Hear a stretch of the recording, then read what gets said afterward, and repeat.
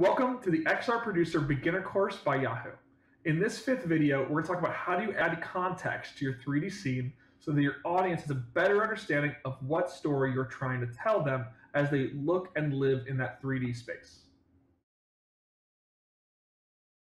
So let's talk about where we're at so far in our trajectory. Up until this point, we talked about kind of planning out your story, searching for the 3D models you might use in libraries, and then we imported a bunch of library assets into our Blender project. We talked a little bit of an introduction to Blender, which can feel like it's a lot, and it really is a lot of things to pick up just to get started. Hopefully you got some of that, or you went to the Blender tutorials from Blender Foundation or from Blender Guru, picked up a few more skills there. Now we're going to talk about how do we add in a little bit more storytelling elements beyond just the 3D objects themselves. In your homework, you may have found that as you showed your 3D to other people, that your story might not have been totally guessable yet from just a couple 3D objects in a composition. Maybe you added a few more to make it a little bit more guessable, but really when you think about it, even some of the most visual storytelling mediums, be it wall art at a museum, sculptures, charts, even videos, more often than not, they are still bringing in text and titles and photos and other elements that help provide context in order to make sure that someone who's coming in to look at this visual story knows and is coming at it from the right place. They know the background they need to know, and they're looking at the scene from the right point of mind. So as we think about our own 3D scenes, we may have to do some of the same. So where did we leave off a bit on the Mars project? Well, we already had positioned our rover, and we put in just our Mars 3D planet. But what are some other quick elements we might add in order to communicate more of the story around this lander? First, if our story is fundamentally about the landing of the rover and where is it landing, a pin on the planet might really tell us a little bit about where did it land. It landed here. Another thing is, the white plane that we put down for the Mars rover may be enough for us to get started, but it might really add something to the scene to show a little bit of that Martian surface, a little bit of that Martian dust. And so let's talk about how do we add a picture to that ground that helps communicate a bit more of the environment, a bit more of the setting of this composition. If we were doing something more advanced than what we're going to cover in this training, we might even animate the lander to be coming down and kind of being set onto that then sandy surface. But that of either a transform animation or a pose animation or an advanced animation, which are terms you might look for later or look up later, is not something we're going to cover for beginners in this very first tutorial. So with that said, let's talk about, again, how do we add that pin? How do we add some of that image texture? So let's start with the pin. We've already done that. We did that pin exercise in the previous episode. And so let's talk about how do we add an object from one Blender project into another Blender project. We call that appending. And so if we come over to our Blender project, what we can do is we can find in our menus, back in our project from yesterday, File, Append. And here it basically just attaches a little something from another Blender project. So if I choose Append and I navigate to my project I did yesterday, my Create Pin, yours might be called pin.blend, I can open up that. And now, instead of just being an icon, it also tells me all the various things that are inside of a Blender project. So brushes, images, materials, then we have objects. And so in our objects folder, we find the one thing that was in there when we saved it, pin. And so if we go ahead and we click on that, we now find that we have imported in our pin. This older version doesn't have the purple head on it that we had in the previous episode. We could always add that in again if we wanted to. But for the purposes of our pin, this is enough. We'll just use this white one. So I've imported it in. I can now use my transform tools like I used yesterday. So we've got the arrows to start with. I can move this pin around, and I need to put it where it landed on Mars. Well, I happen to know already that the object landed on Mars, although we can use our tilde key trick to look at the planet. I know that it landed right about here. So I need to put my pin into that position. Well, obviously my pin right now is facing down, so one of the first things I need to do is I need to rotate it. Clicking on my rotate tool, I can then grab the red arc and rotate it into more of like a getting ready to pin into that spot. And then I need to use my arrows again to kind of slide it over, slide it up. Oh, I've lost view. I gotta change perspective. Slide it over, slide it down. And we're getting pretty close. I feel like this pen is a little weird in that it's so large right now. It's almost as big as the Mars itself. Maybe I will use my scale tool and I'll scale it down, being more of a pen size. And again, we'll take our arrows back and we will use our arrows to bring it into position fairly near where this happened. So that's pretty close to where the Mars rover landed. I'm sure with some extra tweaking, we could get even closer. But there's our first context element. Where did it land? It landed there. All right. So with that done, we've talked about the second part we need to do, which is adding an image to our floor plane. So our floor plane that we have here is just plain white right now. If we click on it and we come to our material properties, the red BMW logo we talked about yesterday, and we click on our material properties, we'll find, oh, this object currently has no materials. So the first thing we need to do then is add a new material. And so we now have one material slotted into this object. It's called material.002. Maybe that's not specific enough. I can call this Mars surface. And then we can see that, okay, it's still just a white material. If I wanted to, I could try to make it kind of red or dusty colored. And I guess that's a little better than it was before. But we can go an extra step further and we can actually add a photo or an image to be the thing that is the color of this floor plane. To do that, we're going to go back to where our base color is. But instead of clicking on the color section, we're going to click on this little yellow dot just to the side of where it says base color. Clicking on this dot will show us a context menu that has all the various ways you might be able to texture the base color. I'm going to choose an image texture right here, fifth option on the second column.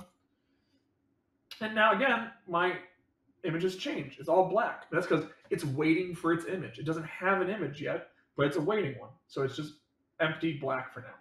I can see now, instead of having a color selector, I have the ability to choose an image that's already in the project, create a new image from scratch within Blender, or open an image file. We're going to open one.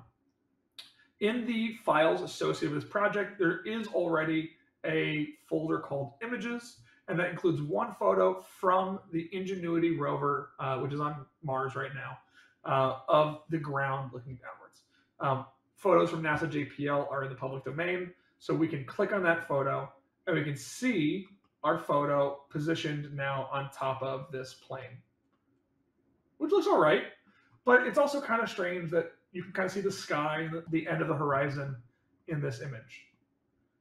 So what we might do is change the way the image wraps itself around this plane. To do that is what's called UV editing.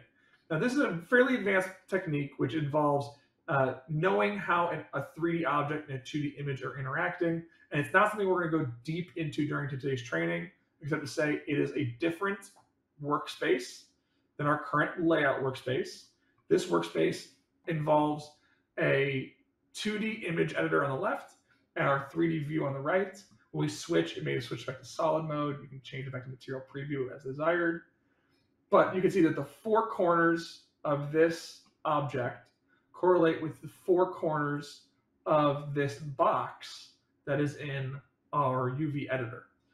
I can then scale, move, or position those points to change how the image lines up on the object. So if I hit scale and I scale down my box, looking on the right, you'll see that the image is zooming in and out. If I go bigger than the image, it starts to tile. If I go smaller than the image, it kind of zooms in. So maybe right about here, I can see the waves of the Martian terrain, but I'm no longer seeing the edge of the horizon or photos of the actual objects in this picture. So that's just a 5-second intro to UV unwrapping. If you're interested more in this, here are some great tutorials you can follow. Either the UV mapping introduction article by Archie Verma, or you can also look at the Blender Beginner UV Unwrapping tutorial by Blender Guru on YouTube. So we've got ourselves now a scene that is a little bit richer feeling. It tells a little bit more of a story, but we really shouldn't assume what's good, what's working in our project. We should go get feedback. So let's just take a minute and now check with our editor on this project, our collaborator, Laura Hertzfeld. Hey Laura, so what do you think of this version so far? Oh, I think it's looking really good. Where did you pull those models? Are they both Sketchfab? They're both Sketchfab, but they were Sketchfab Creative Commons 0 from NASA JPL. So it's the same asset, and we're not required to give anyone credit, but we'll probably still give NASA and Sketchfab credit. I think they'd appreciate that. I guess I have a couple questions looking at this, just kind of coming in. One is the story that we want to tell, like, where this is on Mars, how far it's going, or is it about the technology of building the rover itself? That's a great question. I think we probably don't know how far it's going because NASA hasn't shared any of its actual mission plan yet, except for that it's supposed to be up there for a couple of years. We could, talk more about where it is, because I think that's going to apply more to the coverage tomorrow. And then we could do a follow-up that is more about the instrumentation. I kind of want to break this into two pieces. One is where it is on Mars, so the rover plus, maybe a billboard with that pin describing what the landscape is like, where it's going to be, and what that crater is, just a little more detailed information. And then the second, more digging into the actual technology of the rover, because I think people really will want to kind of move around it and get more detailed, and it might be too much to have the planet plus that rover. I think when people put it in their space, it might be a lot to kind of, move around. That sounds great. Maybe for that second one, then we'll remove the Mars model out, and instead we do a cutout of an expert talking about it. If we can't get an expert, I guess we can just have our reporter standing next to it and talking about the instruments. But I think, yeah, maybe we get rid of the Mars in that case. Yeah, I think even if you don't have the expert talking, but having the image of the person who's leading the mission, show that cut out, or even if there's a great picture of the group of scientists are working on this, something like that might be cool. And obviously, if we get the expert on audio talking about it, have that person there, but something like that. Okay, cool. If we do the whole group, we probably won't do cutouts, but if we do one person, I think we can get a cutout done for that just to put them in. Yeah, I think that would be great to see. I think the cutout will probably take us maybe about an hour and a half to get that one in there. And then the title cards only take us a couple minutes each. And so we'll get that added in post-haste. Terrific. Sounds great. All right, cool. We'll be back in a bit with the updated version. Can't wait. So that was great. So let's talk about some of the takeaways from that context recap meeting. First, her note was really, if we're having more stories going forward, we should start to prepare separate scenes.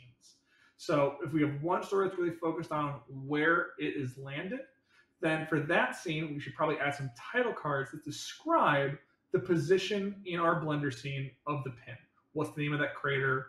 Where is it at?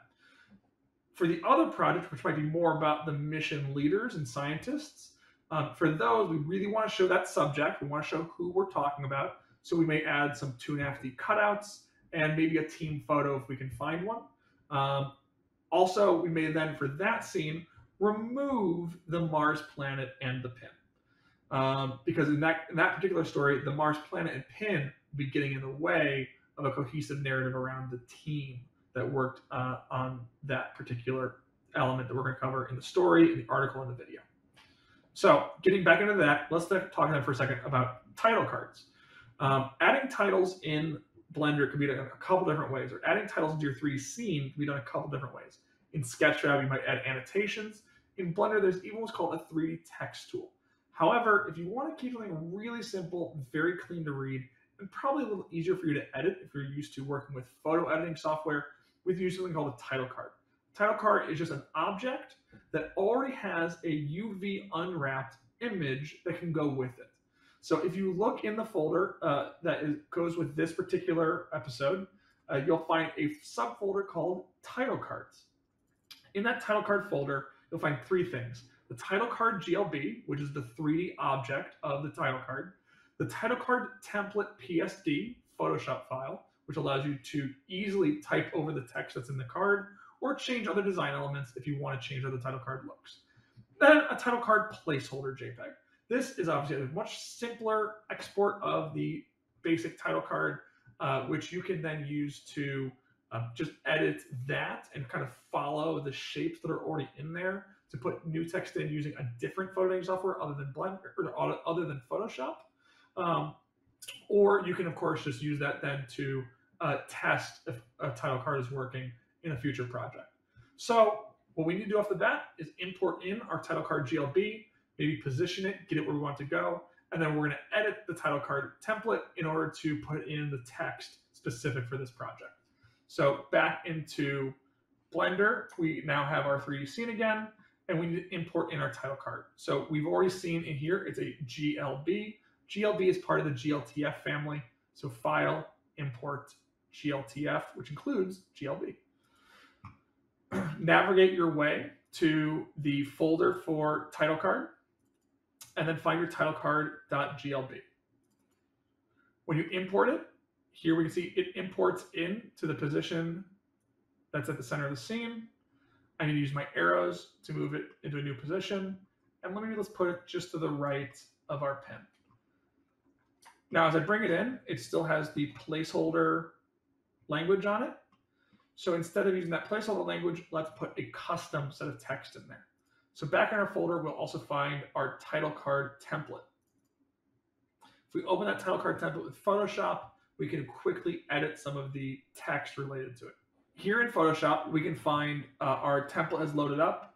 It's a variety of layers, including just some labels that, this is the front of the card, this is the back of the card, and then headlines and body, and all running on a standard font that you probably have access to, the Arial font.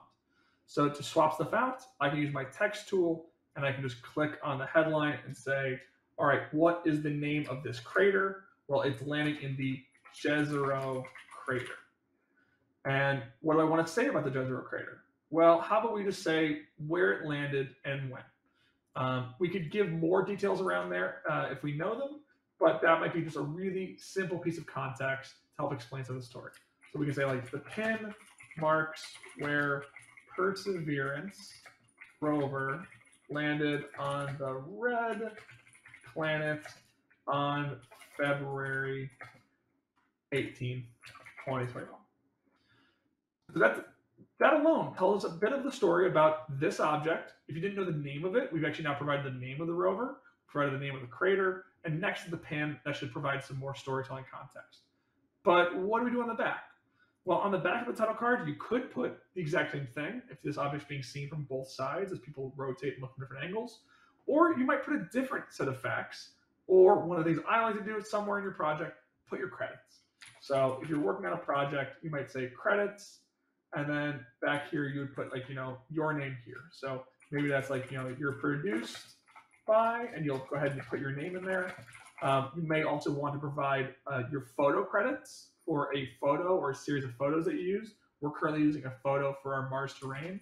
So photo of Mars, and we'll say NASA JPL. And then also, where are you getting your 3D models from? Well, we're getting some 3D models that are NASA JPL models, but we're also getting them through Sketchfab. And if you were paying attention, we got them from a user named Thomas Flynn at Sketchfab. So we might have to give them credit. Models by NASA JPL via Thomas Flynn /Sketchfab. This is not the correct verbiage. If it's Creative Commons attribution, you would say then via CC by 4.0. But because these were CC0, this is more of a, this is not necessarily required that give attribution, but we're going to do it anyway. So with that gone and typed out, all we need to do now is in Photoshop, we can do save as and save this as a JPEG. And so we'll call this title card Jezero crater. Also with title cards, it's not necessary to have 12 out of 12 maximum quality. I generally will make my title cards somewhere between 6 and 8, just to save some file size. So I'll maybe say this is 7. In our project folder, we should now see our Jezero Crater JPEG. And as we come back to Blender, clicking on our title and going back to our material properties, the red BMW logo, we can find that base color, if we expand it, is currently running an image called sample title card something.jpg. So sample title card dash placeholder image texture. I can disconnect that or unlink the data block by pressing this X on the end. Doing that gives me the opportunity to put a different title card in. So now I can press open, navigate back to my title I just created, and select that title. And now here we go. We have our new custom created title card in our project.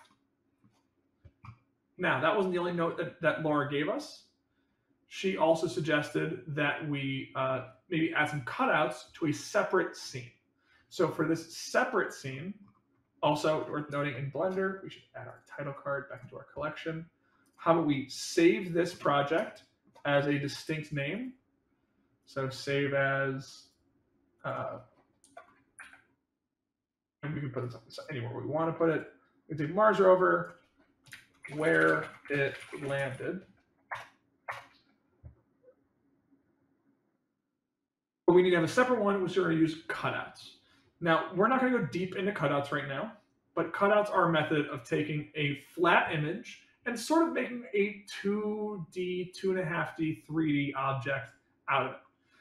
And so then we can kind of crop it and place it into a project. Now, we have made a separate tutorial that you can follow to learn how to make a 2.5D cutout. You can search that by finding creating 2.5D cutouts with Blender on YouTube. But the basic steps are we crop the image in Photoshop. We then use Photoshop's tool to create a custom shape from the cropped image.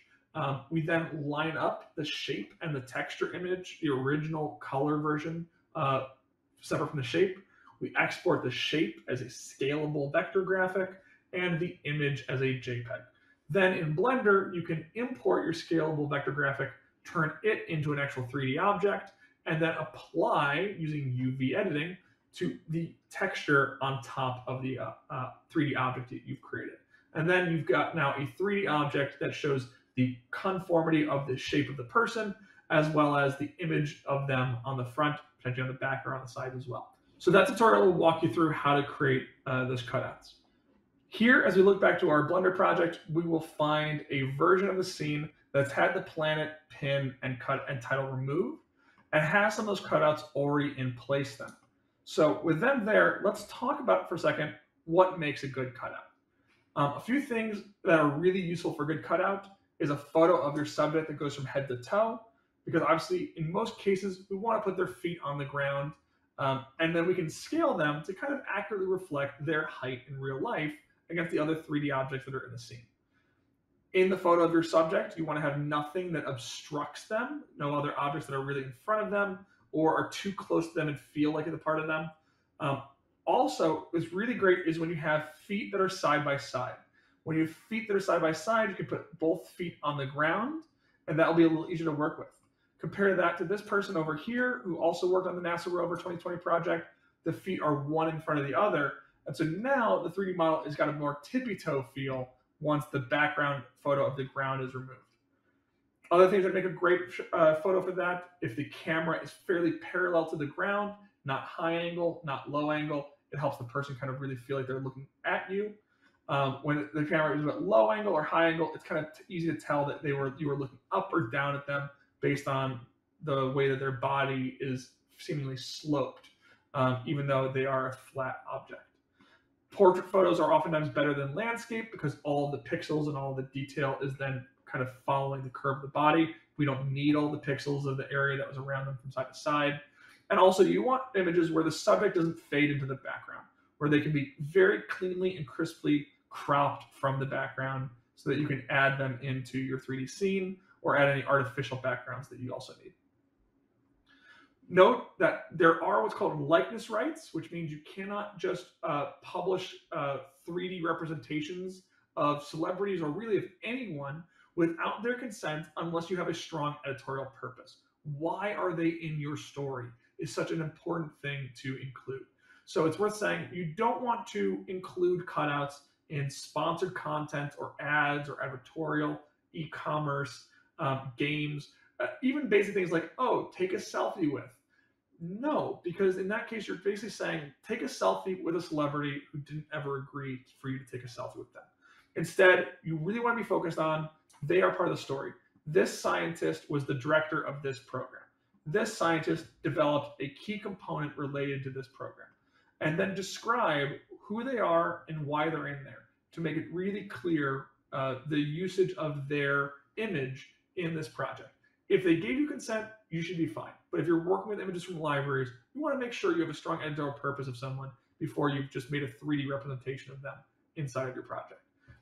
Definitely think ethically to consider the ways in which this person might be used when they interact with them to their own ends, and make sure that you discuss your usage with a lawyer before publishing. So, having made some cutouts and added some more context to both our story about the landing and our story about the team and instruments, go ahead and now create some context for your own project in session 4. Your session 4 project had your 3D scenes that were already in there. Add at least 2 title cards, and if you can, try to create and add a cutout where applicable, using either photos that you take yourselves or photos that you've licensed from the internet. Again, now take this new contextualized version of your story, test it with a user, and see if they understand the story that you're trying to tell without you providing any precursor explanation. Give that a go, and we'll see you in session 6 to talk about how to package this so that you can actually put it on a website or in an article. See you then.